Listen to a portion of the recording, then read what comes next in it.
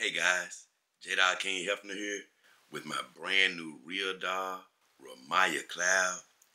And whenever you purchase something like a RealDoll, something that's going to cost you thousands of dollars, anywhere from $6,000 to $20,000, depending on what type of features you add to her, well, you're always going to expect perfection when you pay for something of that magnitude.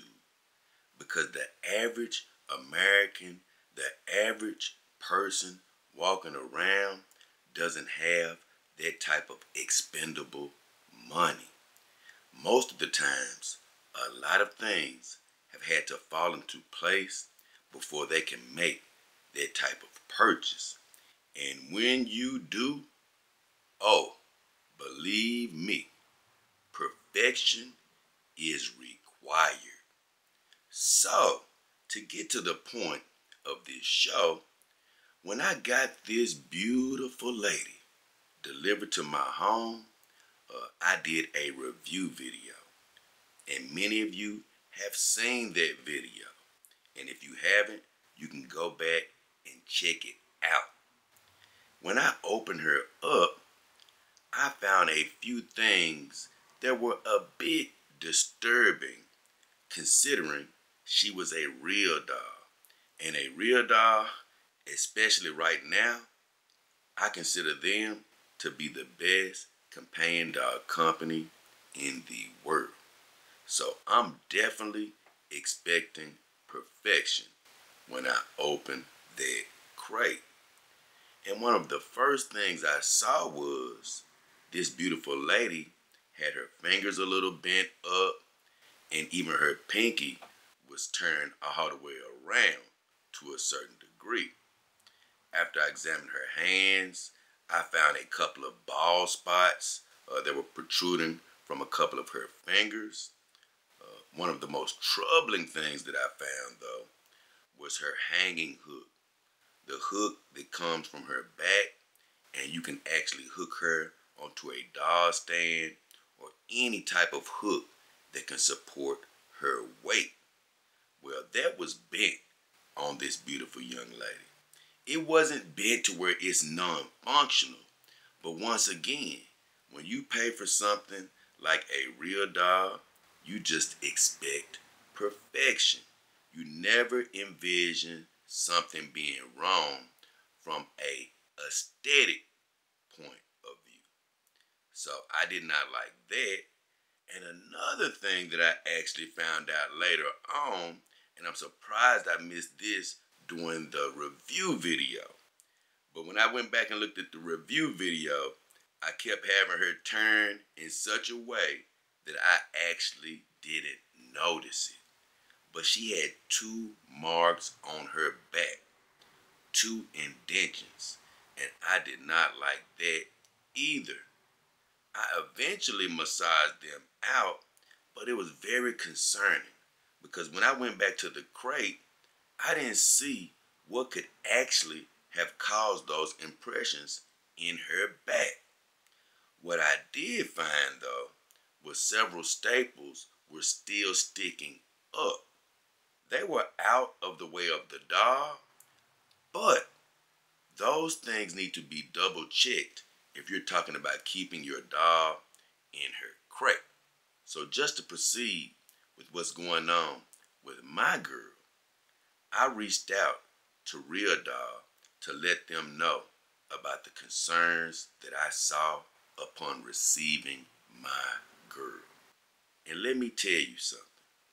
Problems are going to happen in shipping sometimes.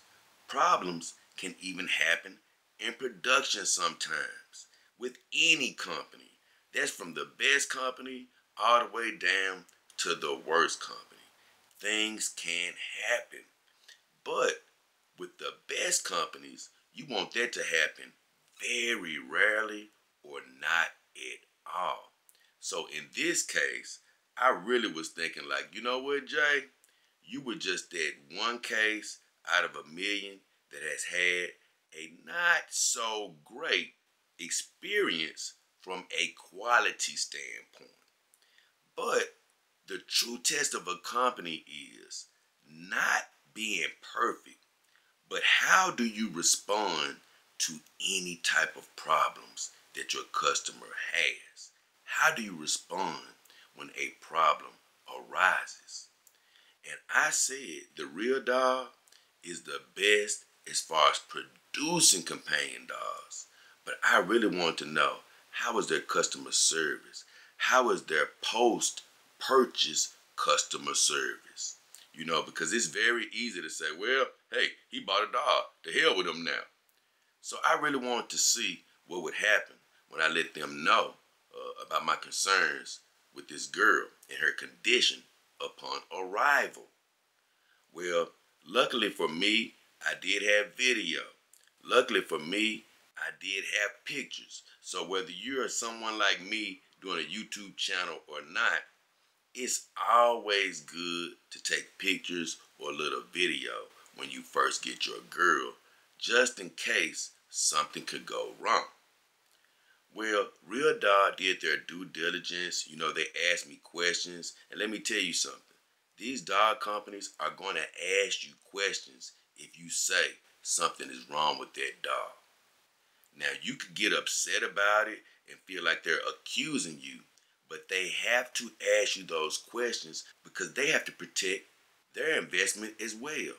They can't have everybody just calling them willy-nilly, lying to them about damages, and then they just say, okay, we'll fix whatever you say happen. No, they have to investigate, they have to ask questions, and then they'll get a feel of whether you're being truthful or not. And so I expressed my concerns to RealDoll.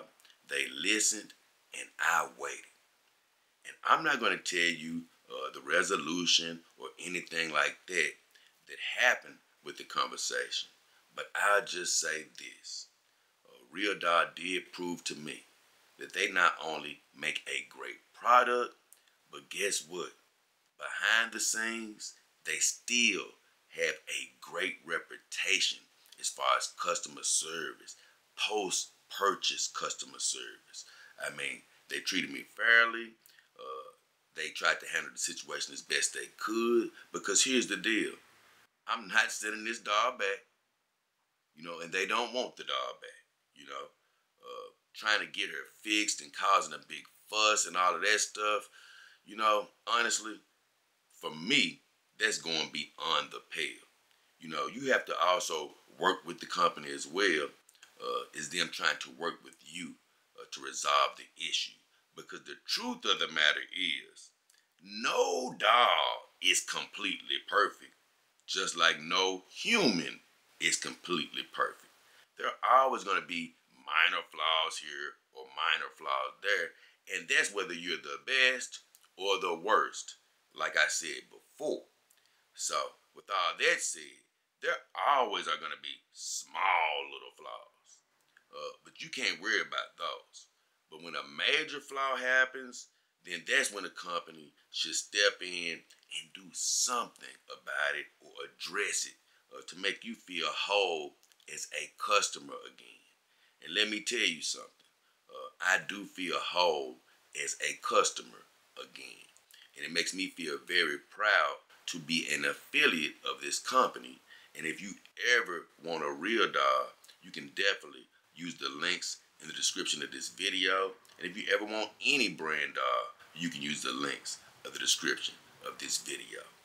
And I'm not telling you any of this to dissuade you from going to RealDoll.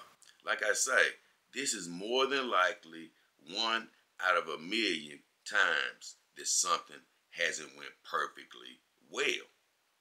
It even happened to me with another company.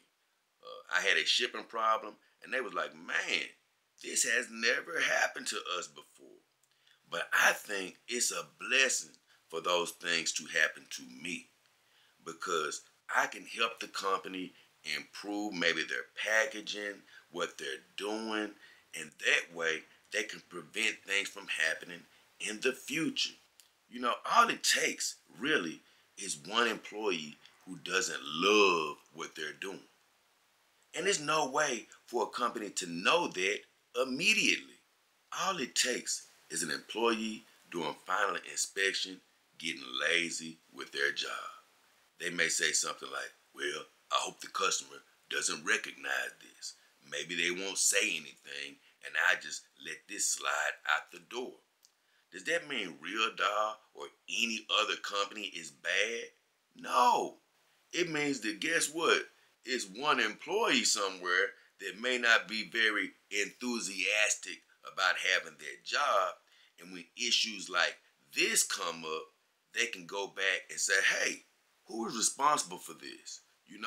And they can maybe pinpoint who that person is.